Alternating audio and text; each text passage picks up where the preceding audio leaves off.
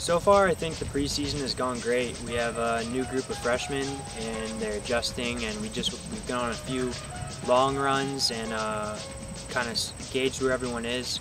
And today is our first official workout. So overall, it's really been good. We have a good group this year. We've got a new group of freshmen that just came in. They're all pretty excited, avid runners.